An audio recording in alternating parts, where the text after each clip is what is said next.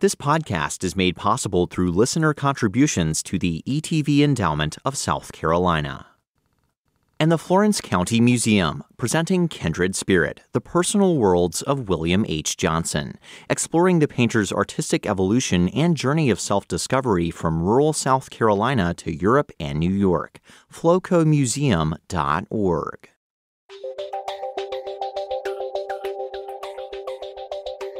From South Carolina Public Radio, this is Walter Edgar's Journal.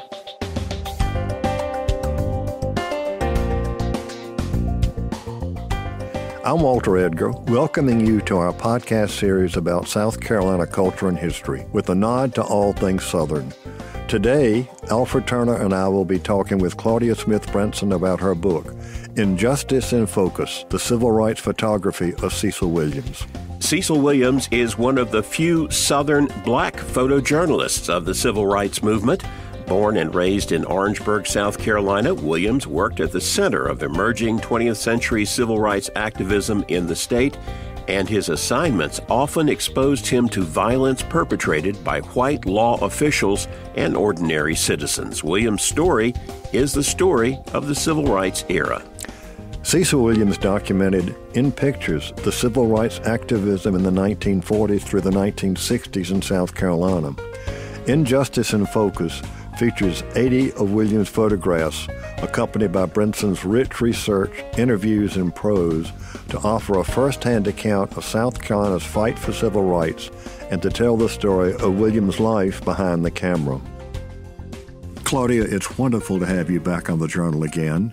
Delighted to be talking about your latest book, Injustice in Focus, the Civil Rights Photography of Cecil Williams. It is a very interesting and I would say eye-opening book. It's not your first foray into writing about the civil rights movement, right? That's right. I left the paper and newspaper. I worked at the state paper for many years in 2006 to teach at Columbia College with the hopes of finishing a book that I did finish called Stories of Struggle, the Clash over Civil Rights in South Carolina. And that book came about because in my journalism career, I met many black elders. And by black elders, I mean people who were active in civil rights in the 30s, for example. And their story of South Carolina proved to me that South Carolina was not moderate, as it likes to claim to be, and that the true story of South Carolina did not really exist accurately because all these events and experiences by the black elders were left out. And so it became very important to me to think about a way to preserve that. And so over time, that became not just writing about people from the past for the paper, but also creating a book. And that has just continued to be my quest. And I think of myself still as a former journalist, but I think of what I'm doing with writing about the civil rights movement more as almost a spiritual mission. I know that might sound a little odd, but I feel deeply that we need to know as many stories as we can to know what happened and then know who we are now and who we want to be. And so if important stories are missing, then something's missing from our lives. Well, I think I know a lot about South Carolina history, but but there's some things in this book that I learned, and I had already gotten inklings of it from doing Teachers Institutes, and particularly African-American teachers talking about what their parents were doing in the 30s and 40s. Some people, in fact, there was a book done about South Carolina civil rights in the 1960s and basically said the NAACP didn't have much effect or whatever. And that was a go-to book for a few years. But the African-American community was mobilizing in South Carolina or organizing in South Carolina during the 1930s. Reading your book, I was reminded of the 1950s television show Of You Are There, which took you back very vividly to the Battle of Gettysburg or the landing at Plymouth Rock. And this has a style, Claudia, that really draws you in. It really draws you in, and particularly to the Orangeburg community, the strength of the African-American community in reacting to the world in which they found themselves in the 1930s, 1940s, and 1950s? Well, when I do public talks, one of the things I ask people in the audience who are of a certain age to think about is, why didn't I know about this? And that can be true with both white and black audiences. And I ask myself that a lot, too. Why don't we know these stories? There are multiple answers. I can touch on just a very few. One is many of the stories are very personal and disturbing because of the violence and aggression of white supremacy. And so the stories weren't told publicly often, and they weren't told to grandchildren or children either. They were deeply held.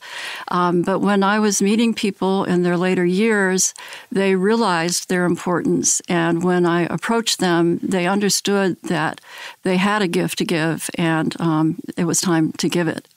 So I was a recipient. I think another reason here, and it makes me very uncomfortable as a former journalist, is that most papers were owned by, this was a time when there weren't large chains. Papers were owned by local people who were often segregationists, and they weren't about to give the NAACP or the Congress of Racial Equality or the Student Nonviolent Coordinating Committee any what they called publicity.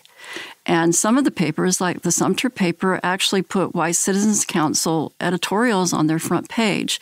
So there wasn't an avenue in South Carolina in terms of news for black people to express their concerns or their viewpoints.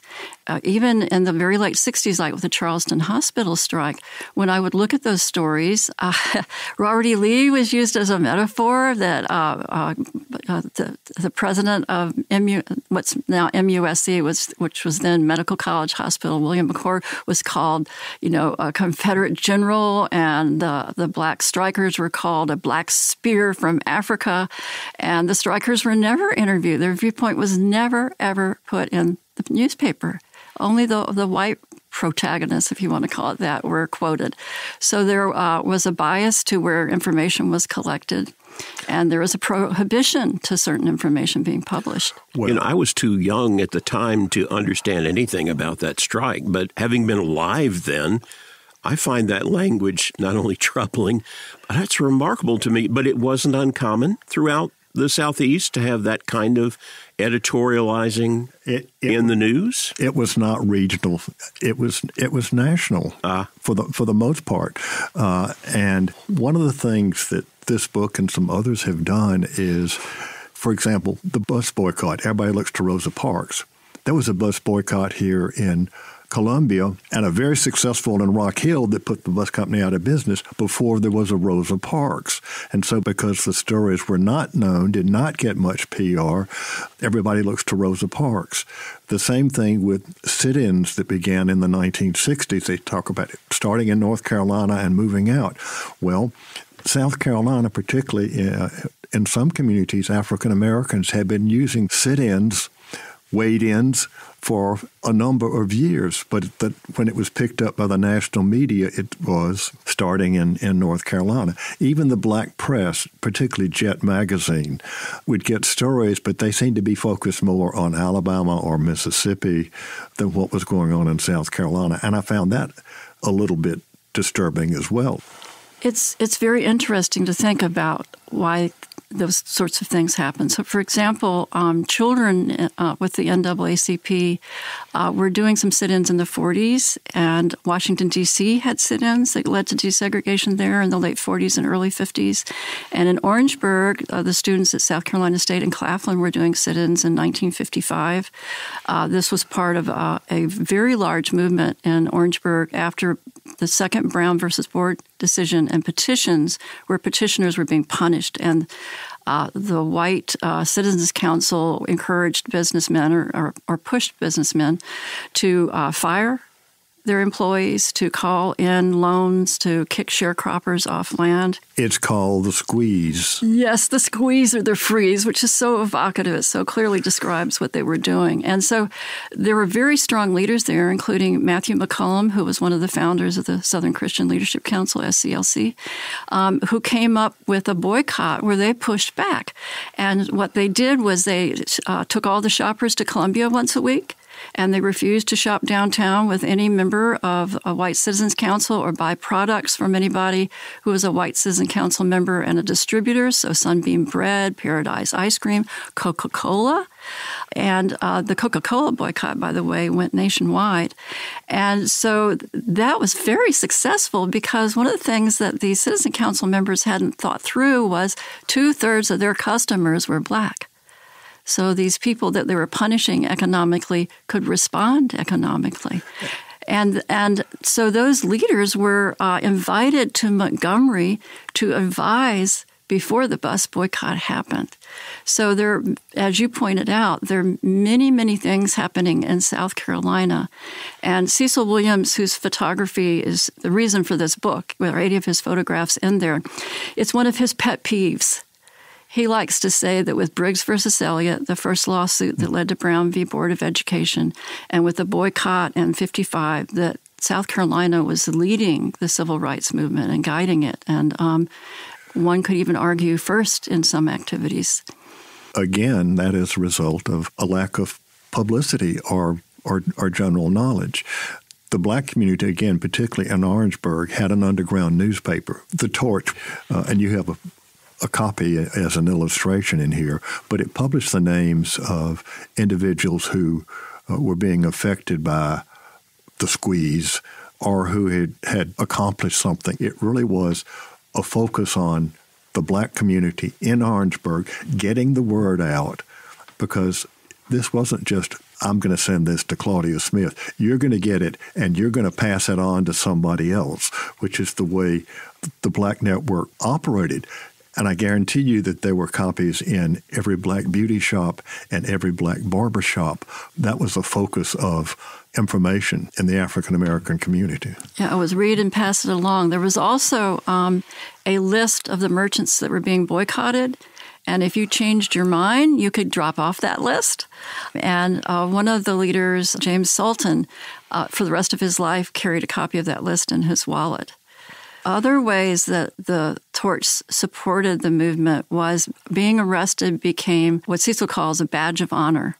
They would list everybody who had been arrested in the past several days, depending on, as you pointed out, when the Torch came out, which is pretty much weekly. And so it was good to have your name on that list because that meant you were active in the movement. And this included children. Yes, they have children 8, 10 years old participating in marches, sit-ins, and the like. One of the myths that was always put out is outside agitators are causing problems. I think the Black community found that really offensive because it was an assumption then that the oppression they were experiencing did not exist and that it was people coming from outside to tell them they were oppressed. But people knew their lives weren't what they should be. Because of the Great Migrations, most people in South Carolina had relatives elsewhere. And so they could see better lives. For example, Cecil Williams had several relatives that were living much better lives than they could have in South Carolina. In New York City, there was a policeman in the family, for example. And he and his family would go up regularly to New York City to visit. So they would see a life that, while not truly desegregated, was far more open than the life they were living.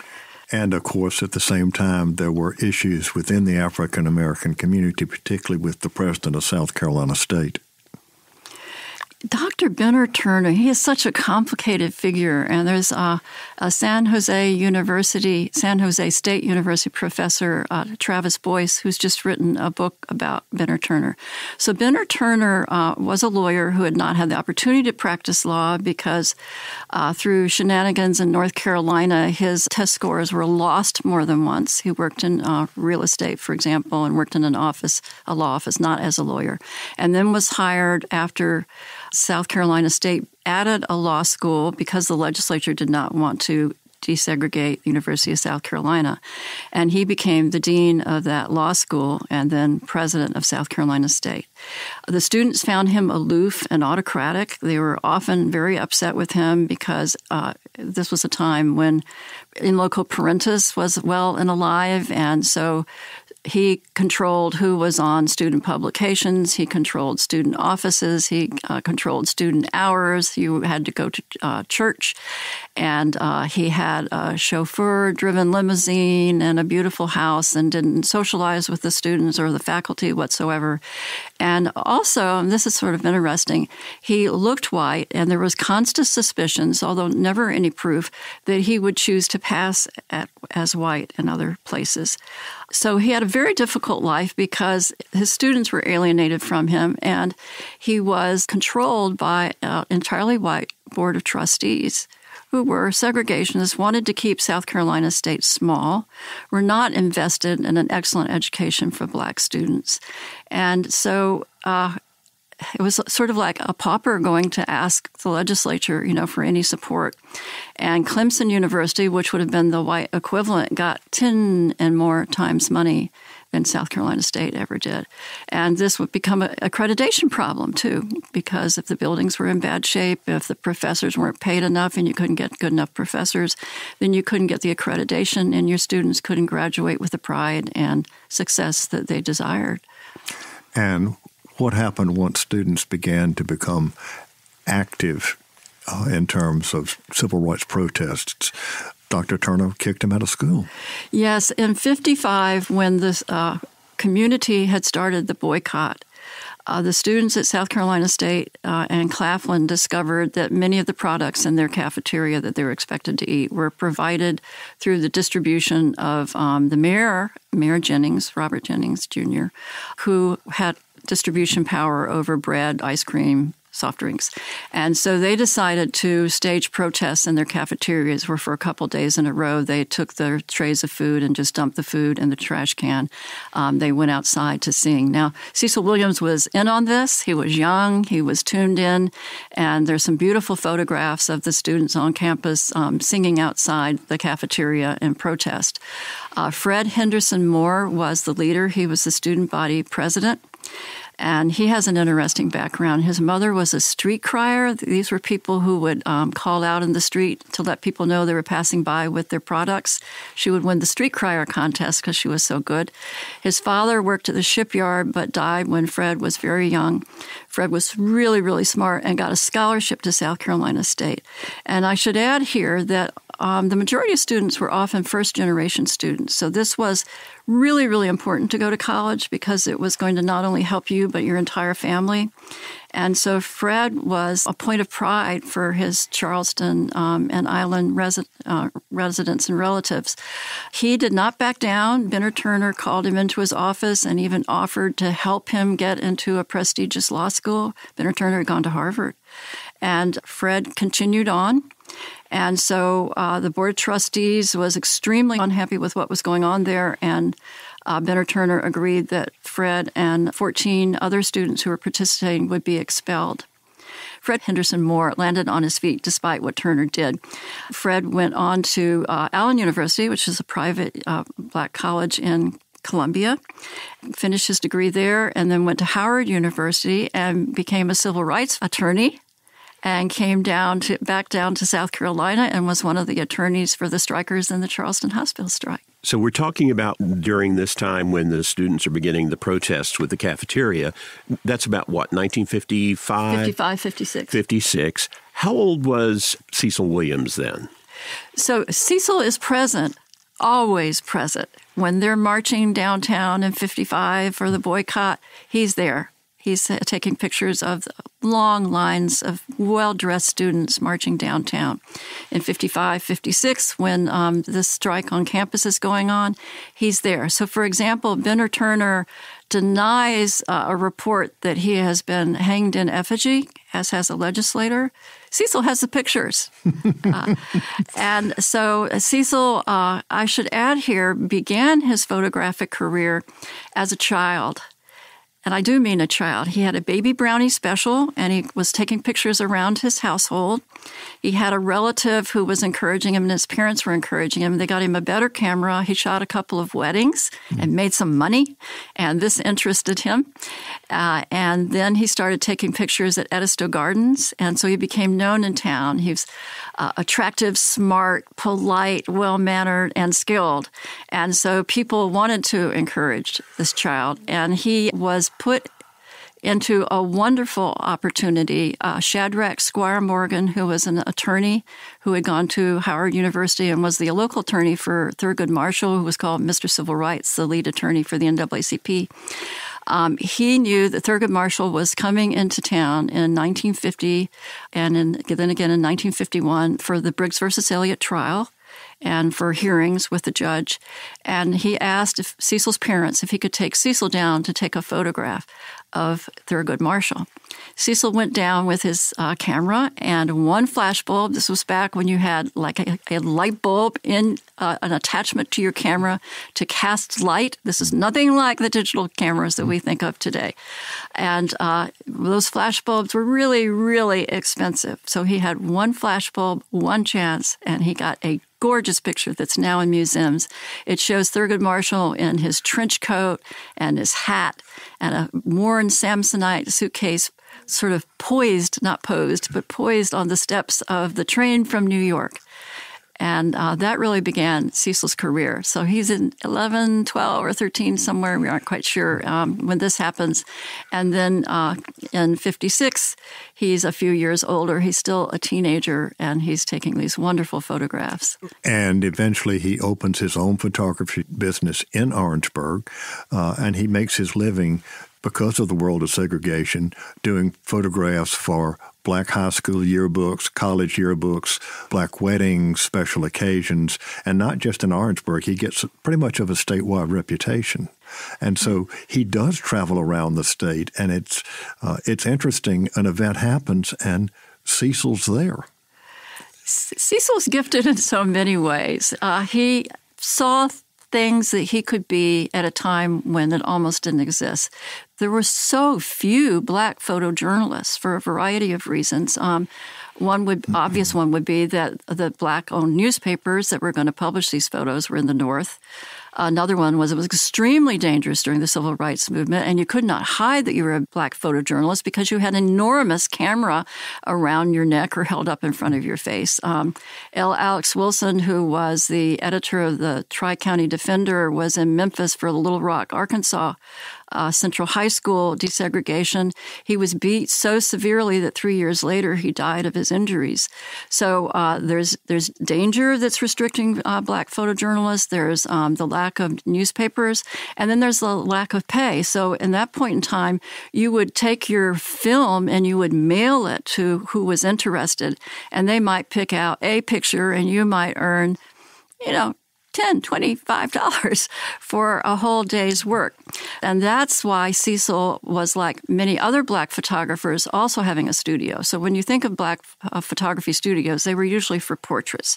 And Cecil began taking portraits in the 50s when he was in high school. He would rent a room at a house and put all his photo equipment there and put up curtains and take a photo. And then as he finished college, he opened his first photo studio downtown.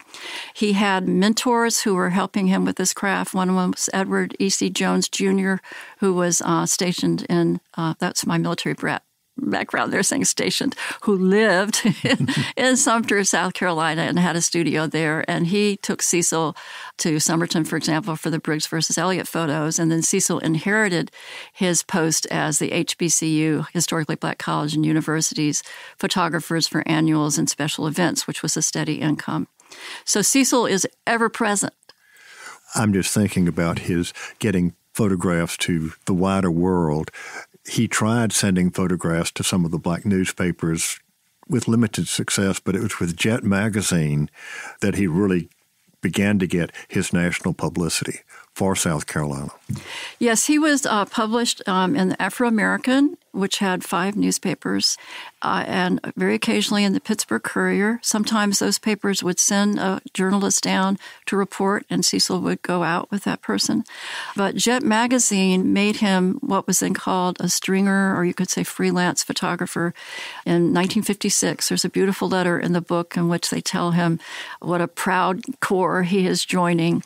And he would send film to them. And he got, for example, during the 55-56 boycotts, he got what was then called a center spread in a magazine where there are like 6 or 7 pages of story and photographs. He was on the cover, Coretta Scott King, the widow of Martin Luther King. Her portrait was on the cover of Jet Magazine when he covered the Charleston hospital strike. One of the catches here is that very often both the magazines and the newspapers did not give what we used to call a photo credit. So there would not be a name under the photograph. So if you didn't keep good records yourself, and if you didn't peruse these publications, you might not know until you got a paycheck that a picture had been used. And so it's rather difficult doing research. One of the ways I could locate Cecil's photographs was that newspapers.com, God bless them, he would tell me about an event he had photographed, what the picture was. For example, Gloria Blackwell Rackley, who was a leader, a school teacher that was a leader in Orangeburg, and I would go look in that time period and find that photograph. So it is rather difficult to locate and document photographs from Black photojournalists. Well, I remember a conversation I had with him earlier on the Journal, and it's not exaggeration. There may be more than 1 million photographs he did over time. It's not an exaggeration, no. And Getty Images, which you know is very prestigious, decided a few years ago to give $500,000 to 5 historically Black colleges and universities. Claflin was one, and the goal with Claflin is to digitize Cecil's photographs. And for Getty, one of the goals is to, as they have documented the college life in the 30s or 40s or 50s of white-only colleges and universities, to now do that for HBCUs. And then, of course, there are Cecil's civil rights photographs. Well, you mentioned Claflin, and Cecil is a graduate of Claflin. Right. And some folks may not realize that Claflin University and South Carolina State, their campuses are adjacent. They're in Orangeburg. And they were tied together historically. Yes. Yes. I think the important thing to say here is a story about Cecil, which was that he expected to go to South Carolina State University, and Benner Turner was not happy with him because of his coverage of the campus protest. And so a scholarship that had been offered Cecil was withdrawn. But then an equal scholarship was deliberately offered from Claflin. We're going to have you here, and we're going to match every dollar. And but Benner Turner did turn around later and did hire Cecil in later years. Okay, and for Cecil being there, he had an interesting connection with John F. Kennedy. Yes, I mentioned that Cecil and his family would go to New York. So he was up in New York. He would often go not just to visit family, but also to go to the photo stores there, and actually worked at some of the New York photo stores in the summer. And he saw that Kennedy was going to be speaking at the Roosevelt Hotel, which is a very fancy, expensive hotel in New York at that point in time. He went to take pictures for Jet as a freelancer and was stopped in the lobby. He was the only Black person entering the lobby, and he was stopped. And the security guards were escorting him out as not yet President Kennedy, Senator Kennedy, and his wife, Jacqueline Kennedy, walked in. And Kennedy stopped them and asked what was going on. Cecil pled his cause, and Kennedy escorted him to the very front row. Cecil said this was fortuitous because he didn't have his long lens, and all the photographers were at the very back of this enormous ballroom. And so he got to sit next to Huntley and Brinkley, who were a news TV reporting team, and photographed Kennedy. Kennedy gave him his private phone number, and when Kennedy came down here to South Carolina to campaign, Cecil got a ride on his private jet. He was the first candidate to use his own private plane. So they developed a relationship. Again, it's amazing, almost Forrest Gump-like. Cecil is there, but it's because as a youth, as a photographer, as you mentioned, 6, 7, 8 years old with his brownie, he seemed to sense what was going on, and he wanted to photograph that. Sometimes he was asked. A lot of times he just went, as in the Kennedy situation. He has an amazing energy and many, many gifts. It's one of the reasons I wanted so much to work with Cecil. He never stops. And he says that he is somewhat obsessive. He gets a focus of something he's going to do, and he is going to do it, as well as 15 other things that day. Really high energy person, and also very gifted in a lot of different directions. He's fascinated by cars. In fact, he's going to do, he says his next photo book is going to be all the cars he owned. And so he designed a car for a car contest for children and placed in it. He thought about being an architect. Clemson was the only place in state where you could go to architectural school. He applied with the hopes that if he didn't get to Clemson, that the state would send him elsewhere, which they often did. They would send students to other states to avoid desegregation. He didn't get that opportunity. And so he taught himself architecture, and later in his life, he built 3 modern, that's capital M, it's a style, it's sort of a blocky kind of house with lots of windows, very modern style. He built 3 modern houses with his designs, and one of them is now the Cecil Williams, South Carolina Civil Rights Museum, which is the only museum right now that's dedicated to civil rights in South Carolina. And he's the person who's collecting and labeling all the items that are in that museum. So he's still, by the way, he was born in 1937. He's still photographing, creates this museum. As you can see, he's living in one of the houses he built, sold one of the houses he built, putting a museum in another house he built. He's a man of many talents. Well, and of course, he's 87. That's right. You did the math. I did. He's same age as my older brother. Cecil's busily trying to go through his catalog, I understand, isn't he? And with the digitization, there is an effort to identify. Yeah. And this was difficult when we were putting together the book, because there were times where I just didn't think that was the right date, or there were 2 Black activists who looked very much alike. And we would debate over, is this person A or is this person B? Right. And so there is a really strong effort in this book to identify people and also to have accurate dates. And I think that is very important. But I would say as a writer that if I have some general idea, it really does help me. I don't have to have maybe all the information that a historian would desire, that the pictures can still be of service to me because I see the facial expressions, I see the clothes, I see the stores that are no longer there, the streets that are no longer there. I can get a feel for what it's like. And I think of this book, Injustice in Focus, as a portrait of a rare being, a Black photojournalist who's documenting the civil rights movement, but also a portrait of Orangeburg, which was so active in the civil rights movement. And there are lots of entry points to conversations about what that town was like, what the people, white and Black, in that town were like, how people dressed, the cars they drove. There's a picture that Cecil loves when Thurgood Marshall came to visit. This was, I think, in 1955, and he's come to the Claflin Gym to speak. And Cecil took a picture of the parking lot, and you've got lots of really great-looking 1940s cars with that rounded shape, you know.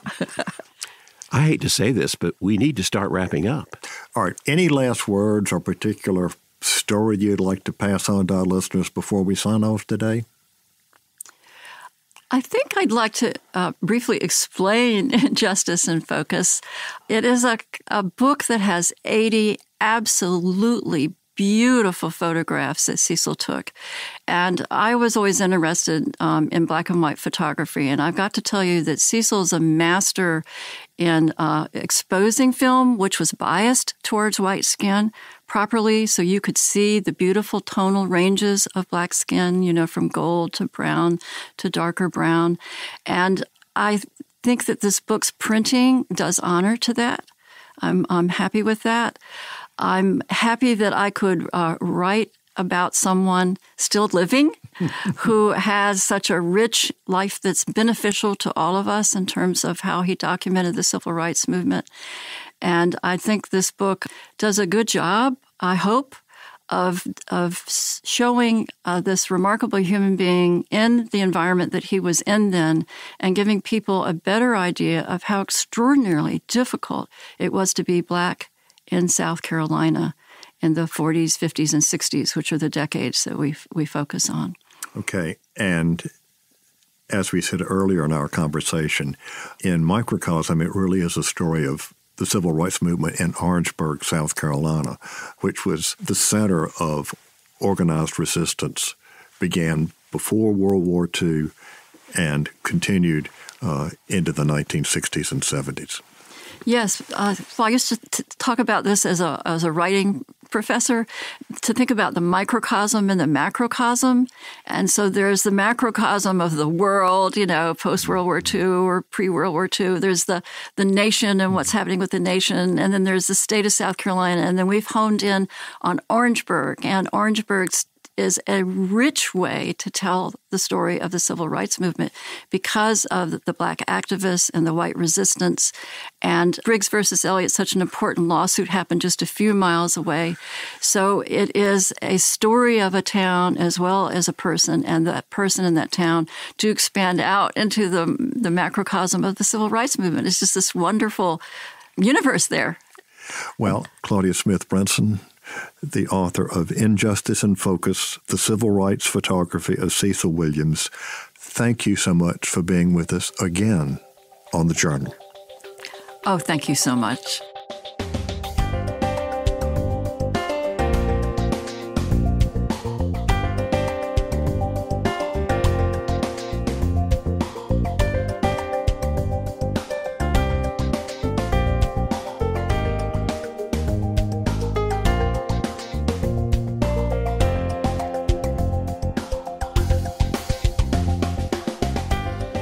I hope you enjoyed today's journal. I know that I did.